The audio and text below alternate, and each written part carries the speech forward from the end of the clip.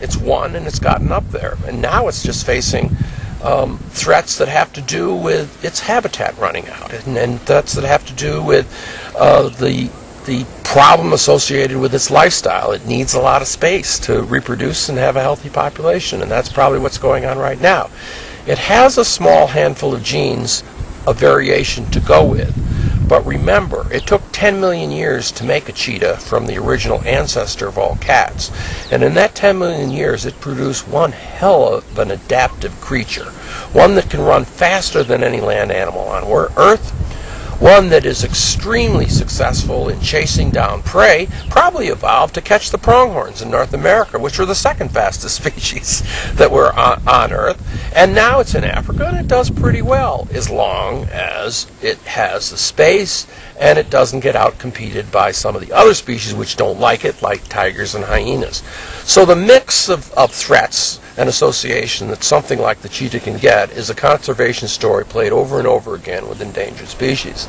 And as we understand the interaction between the ecology, the genetics, the natural history, the present situation, the attitude of the people that live in the area, and all of the things that mix into trying to bring our planet into a balance, I think we're better equipped to advise managers about what is the best way to manage these populations with a little bit of information rather than just simply guesswork.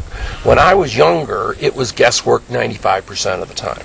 Today, I see at conservation workshops agenda items such as molecular genetics, diversity, reproductive, biomedical, infectious diseases. Biomedical technologies is weighing in on assessing endangered species in ways that I'm quite impressed with, because it's a large responsibility to make decisions to try to play God about saving an endangered species. And the more information that we have, the more equipped we are to be able to defend our decisions, because a lot of people are going to criticize the decision no matter what you decide.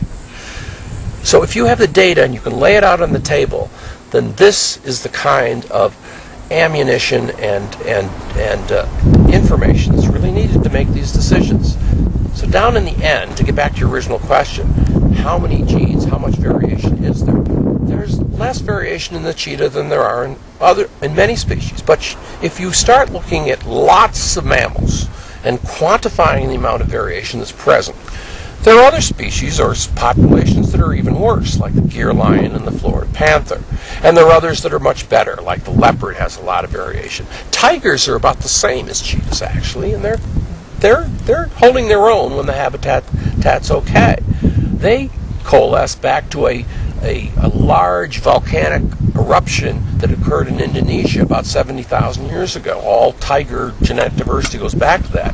And that pretty much eliminated most of the large mammals in the sun to shelf region at that time, including, and it had a big effect on these tigers, which then set up their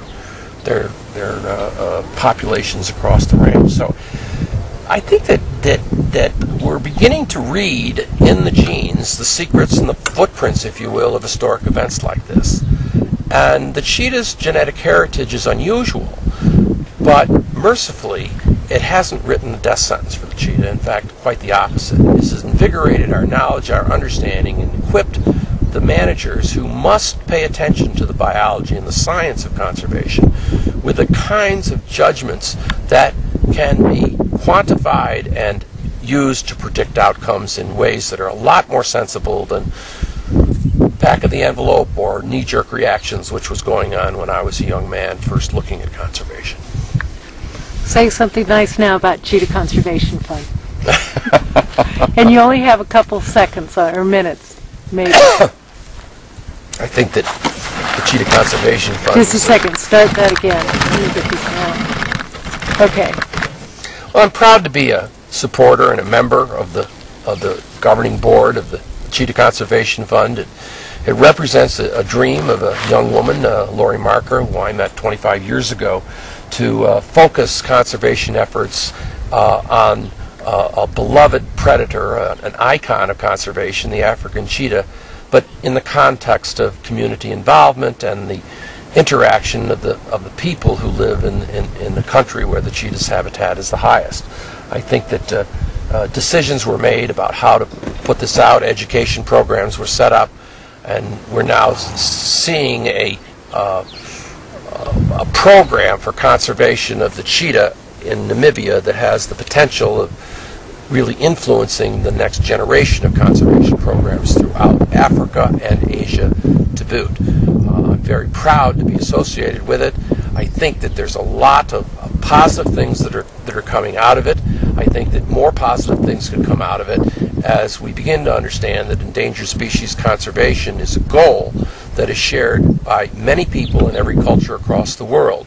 And it isn't hard to find somebody in each one of these countries who wants to see conservation happen. And CCF seeks out these people, gets them to join in the cause, and really turns around what was a really mindless destruction and decimation of endangered species for many generations up until very few years ago. I don't know what you want me to say, but Well done.